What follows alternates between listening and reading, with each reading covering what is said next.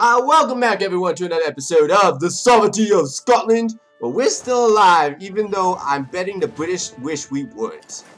And let us go back to the game where I am slowly building up my own. Alright, they're gonna go right there. So, well, I'm slowly building up my own little fleet over here so that we can start bringing in more money and start getting us more stuff to do. Alright, wait. Stop right there. Yeah, go combine. And yeah. Basically what we're doing, people, is we're trying our best to make sure that our home node is protected. And hopefully we're finally winning our home node. I think we're winning. Yes! We just started winning our home node, which is great news for us. Doesn't mean we're actually like winning too much, but it means we're winning something. So I'll take what I can get.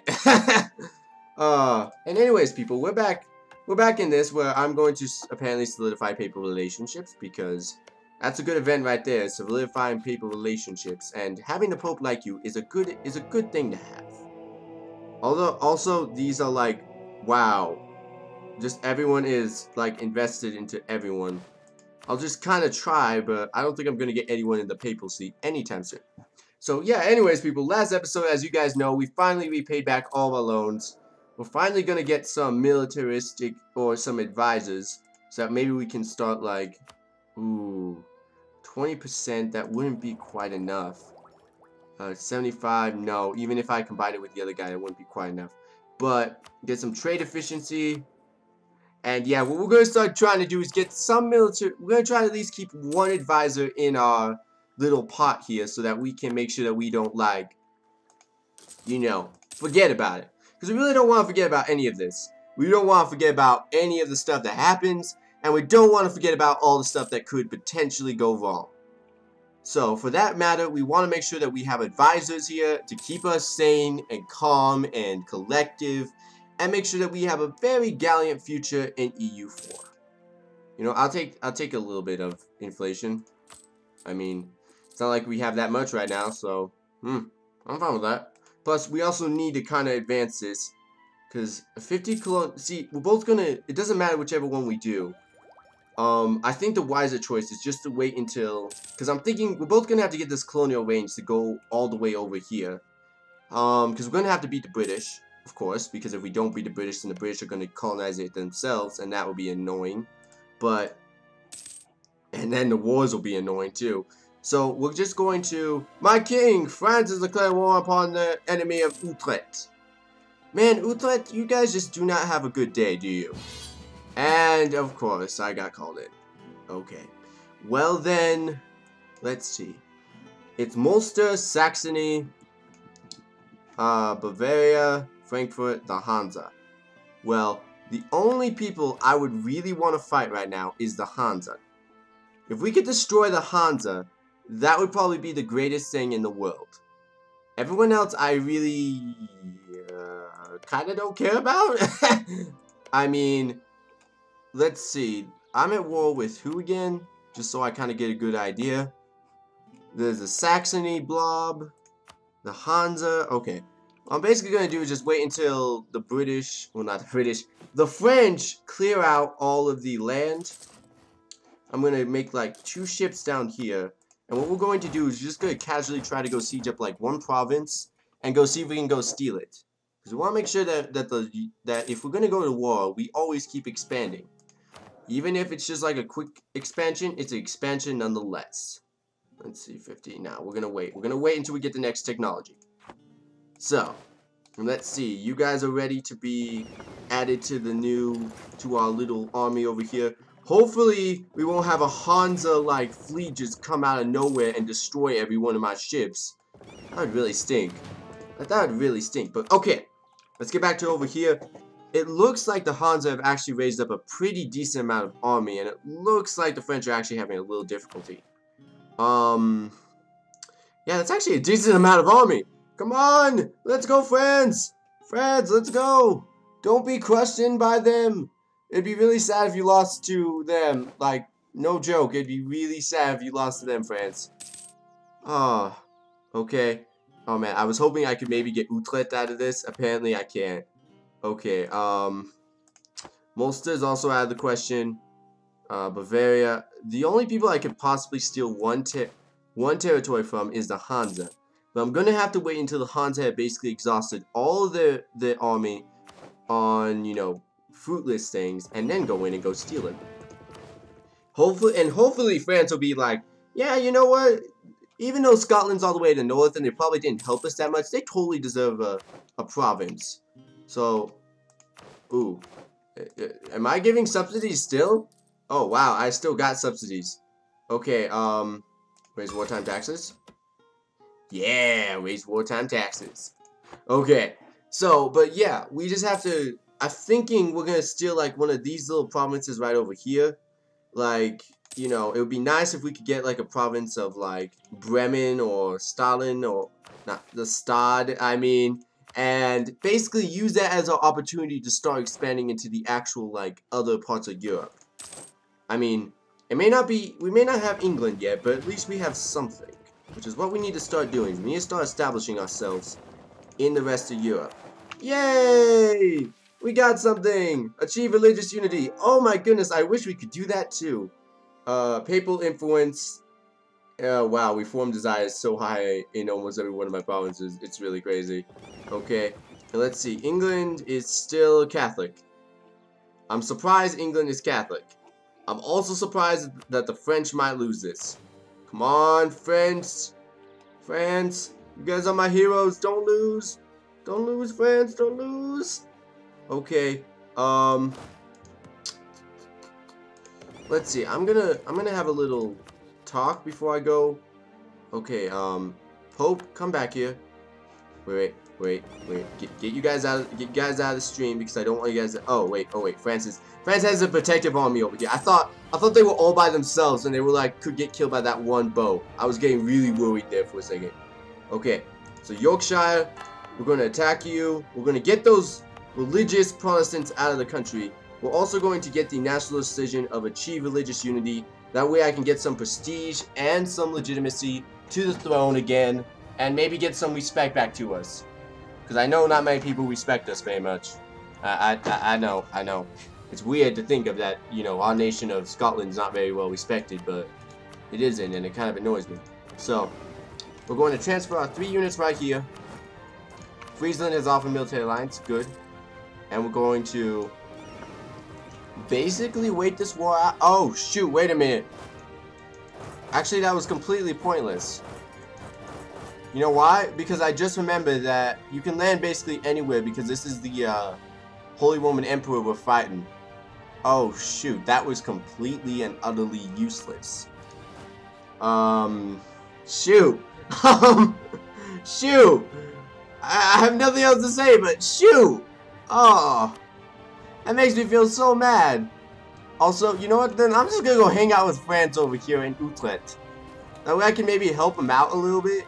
Get him to, like, defend a little bit better. I don't know. It makes me feel good if I go help France. Because I realize there's a big, scary army right over there, and there's not much that's really stopping it. Okay? Like, France, Mulster has basically declared that they don't... Oh, shoot, they're coming after me. Okay, we're gonna go this way, we're gonna go this way, and we're gonna go this way. There we go. I don't want to fight that evil, evil army. Oh. Well, then I'll move over here, too. Okay. So, let's see. We're now starting to win this, which is good. And, France is still kind of losing it to the rest of the European, well, the rest of the, like, German states over here. We're just kind of chilling out in Brunswick. You know, not really doing, just doing our thing. You know, not really trying to be, like, overly anything. Just kind of chilling out. Just kind of chilling. And it looks like the French have finally gotten themselves somewhat. Oh, shoot. Run as far. Okay. Go this way. Run as far. Oh, no. I was trying to escape this. Okay. May 18th. We're not gonna make it. Wait, somehow I made it. Well, shoot. When are you guys gonna arrive the 25th? Oh, you guys aren't gonna make it. Okay, going all the way to Normandy. This is always my retreat. Where are you guys going? You're going one province over. You idiots! What the heck? You know what? I'm just gonna say my troops were idiots because that was one of the stupidest moves I've ever seen. I told you guys to go all the way to Normandy. That way you guys would be protected. But then you guys decided to go all the way to there, which makes no sense. Like, that was a complete another doofus move, guys. Like, complete another doofus. Well, what that basically means is that we're probably not gonna be able to get any kind of land grants in this, like, we're probably not gonna get any land in this because, like, we can't even land troops on the continents. I mean, we could actually go send our actual decent. You know what? What? I was about to say we could actually go send a decent army there, but that'd be so stupid. Who would ever do that? But then I'm like, you know, why don't we go send a decent army over there? That actually sounds like a good idea. Okay, and then so we're so close. We're so close. Okay, so if we combine this with our special ability from next turn, our next diplomatic influence, and then we probably get that colonial range guy, we could possibly make it there and finally get our colonies up and running. Let's see. Let's just start like loading our troops up, going right here to Calais. We'll start fighting this very slowly. Hopefully we won't have too many rebellions. That's kind of what I'm worrying about right now, but we've had a stable realm for the most part. I mean, not as many people hate us as they used to in the olden days. Alright, which is good. I'm loving the fact not many people hate us as much. And gonna leave some troops there just in case the religious zealousy gets too out of hand. 9 troops should be about as much as we need to go and do whatever we need to do to go conquer whatever we need to. So, yeah. Aw, France? Really? Really? Okay, I'm gonna go take Hamburg. No one take Hamburg. That's mine. Alright. It's totally mine. Oh, the Hansa just peace out. Oh, the Hansa just peace out. Then that means I'm fighting the Saxony army. That's actually good because I want to see how good our troops are compared to them. Our troops are not very good. Alright, we're gonna lose this. Oh, never mind. We're gonna destroy the Saxon army. Watch this. Boom. Okay. And we still lost to a Bavarian army. Probably. Well, Bavaria is not as well keen. We're probably still gonna lose. Yep. But at least this time we did not die. So, lessons learned again. Do not try to go join a European war. It's not very successful for us. It's not what we do. Let's just go back to our good land of Scotland. Okay? And just completely ignore this war ever happened. Yes, I think that's a good plan of action. Utrecht has now become officially French core. And that means we still need access. France, you know, just go to these guys. We have access to you. Okay, go split up. There we go. Okay, seems like the game wants to be just that kind of game right now. And there we go, everyone. That was our assistance in trying to help the, I guess, war for Utrecht. Poor, you know, France, you're just dooming yourself later when, like, Netherlands is going to try to form. Like, seriously, that's going to doom you. And by the way, we also have a scary England that's now going to probably be looking at us and being like, hoo hoo hoo, they are so weak right now. We should totally attack them. I'm going to be like, no, you should totally not attack us. We're still strong in some ways, but we are weak in others. Okay. Oh my goodness, I want to embrace this so badly, but we still... I'll embrace it after we have a little bit more time to do it. And let's see, how's our Austrian relationships? Let's improve them, because we want to make sure that Austria just loves us as much as everyone else does. And not full. Let's not go full.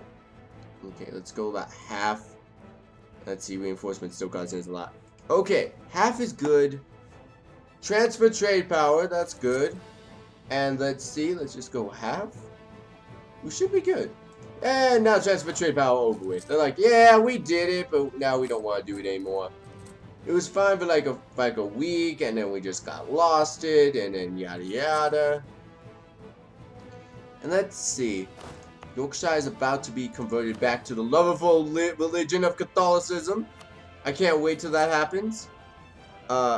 Francis still hasn't destroyed. I think they're starting to destroy a lot of their like rebels though. I mean not rebels, they're like reformed. Like I'm starting to see less and less, which is becoming nice. I mean the only Protestants that we really have to deal with are over here, like over here in this region, and nothing really down here. Okay, the Elude Alliance, good relation. We will have nothing to do. Oh shoot, yeah. Is this we knew the Elude as a counterbalance to England's involvement in anti-France. Oh yeah. Seriously, go England, I don't care about you. I'm gonna conquer you eventually. But for right now, you guys stay alive because of my, well, in fact, I'm not very strong right now. Once I become strong, though, we'll have a good talk. Trust me, England. We'll have a good talk about your independence. Okay? Right now, I just kind of can't deal with it.